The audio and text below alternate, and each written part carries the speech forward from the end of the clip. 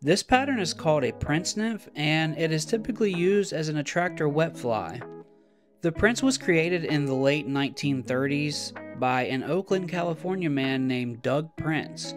Originally, the fly was known as the brown forked tail, and it was tied using black ostrich instead of peacock, and they didn't use a bead head.